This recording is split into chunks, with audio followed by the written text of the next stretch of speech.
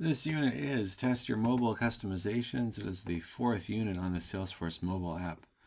Rollout module, which is on the Salesforce Intermediate Trail.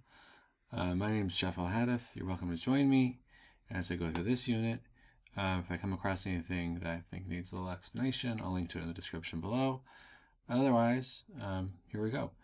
Before I get started, if you're a subscriber and you're noticing that I'm wearing the same shirt, you'll hopefully also appreciate that I'm doing these on the same day because I'm doing two units today because I have the time to. And not just like I took my shirt off and just tossed it on the couch and then put it back on the next morning. I mean, if you do that, that's fine. I mean, I work from home, so there's whatever. I mean, people think of that, but I actually do get dressed. So it's just inappropriate to share. But I mean, whatever. I'm just moving on.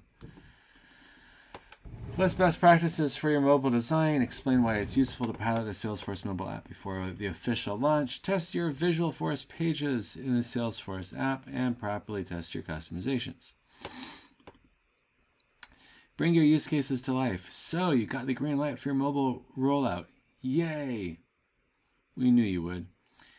Now it's time to move on to the next stage of your rollout, building and testing. By this point, you've probably already spent some time customizing the Salesforce app so it suits your company's mobile use cases. In this stage of the rollout, you put the finishing touches on your mobile masterpiece and test what you've built. Remember, as with any Salesforce rollout, build and test customizations in your sandbox or developer edition account first, then move them over to the production when you're ready to launch. Design a mobile-friendly experience. Hopefully you've checked out the awesome resources that we mentioned in the previous unit.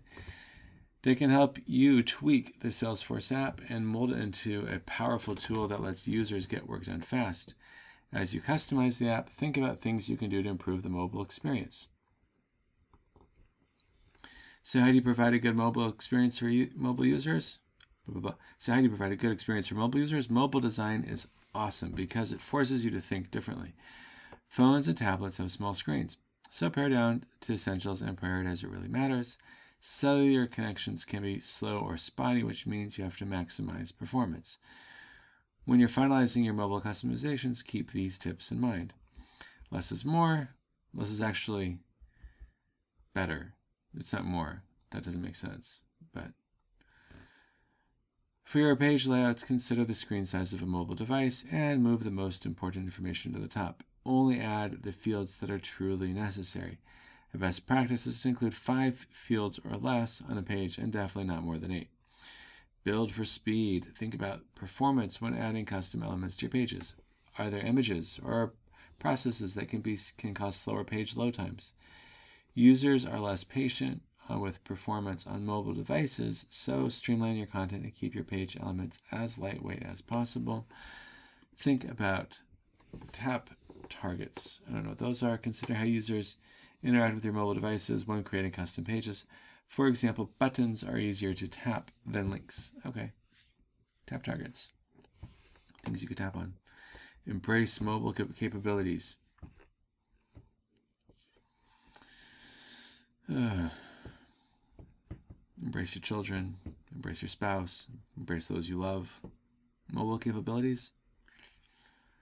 Think about the cool features available on our phones: location, detection, camera, accelerometer, and more. Accelerometer.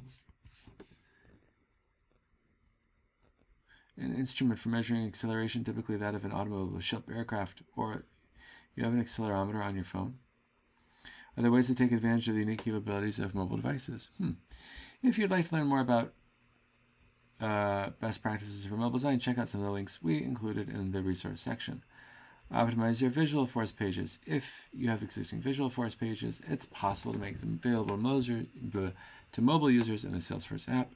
You can just check a box to enable Visualforce page for mobile. See the resource section for a how-to guide. But here's the thing, usually it's not that simple. Visualforce pages aren't automatically mobile friendly in the mobile app, and when you're testing, you can have some issues with your existing pages and custom apps. Fortunately, making your Visualforce pages look great in the mobile app is relatively straightforward. You can either revise your code so that your pages work in the full Salesforce site and the Salesforce app, or you can create mobile-specific pages. If you want to use Visualforce pages in the Salesforce app, your new best friend is the Visualforce Guide and Best Practices section of the Salesforce Mobile App Developer Guide. You can also check out the Visualforce Maple. Fine. Test your customizations. Once you've finished your setup tasks, you've reached a huge mobile milestone. That's not a milestone that keeps moving. That's a mobile, related to mobile technology accomplishment. Right. You have a prototype of your own customized version of the Salesforce app. Now it's time to get into the prototype and test. After that, test some more. Did we mention that you should test? All kidding aside, we can't emphasize the importance of testing, although they just tried to. You don't want any nasty surprises during your mobile launch. Be sure to test the app on every type of mobile device and every operating system your employees use to access the Salesforce app, and then test again. Okay, sorry, last time. We're officially done nagging you about testing. Of course, we realize it's convenient to do quick sanity checks from the desktop without having to pick up your device to test each change. Luckily, there are device emulators from Apple and Google that allow you to develop iteratively on your desktop. To work with a mobile app on a device emulator, download and install the appropriate SDK for your supported devices. Apple iOS simulator for... Oh, this is cool. I've always sort of wondered how to do this. Seriously.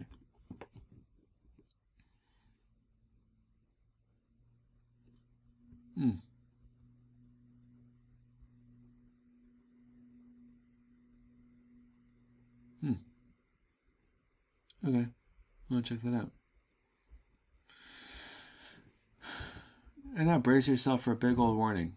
If we could write this in neon with flashing lights, we totally would. Running the Salesforce app in an emulator isn't supported for normal use, and it's not suitable for full testing of the app on your organization's supported mobile devices.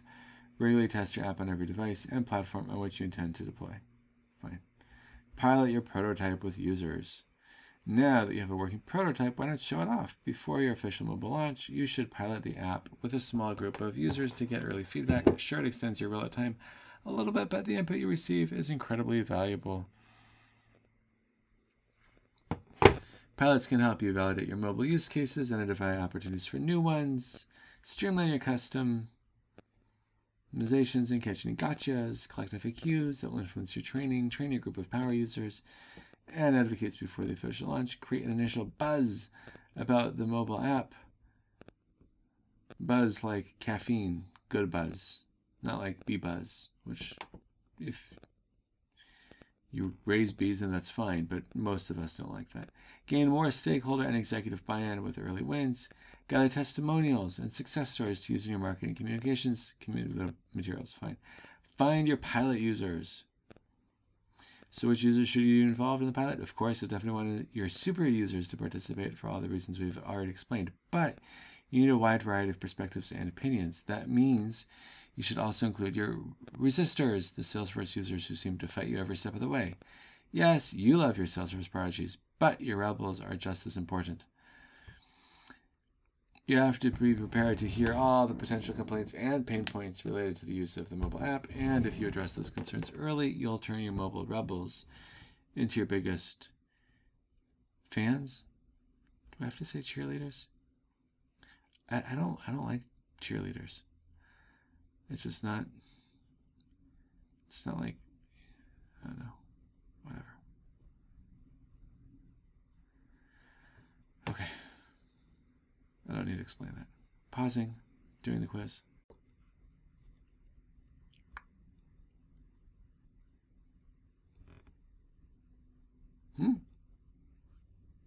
What? Hello? Oh, phew. I mean, I thought the quiz questions were easy. I was wondering where I was thinking for so long. Thanks for watching.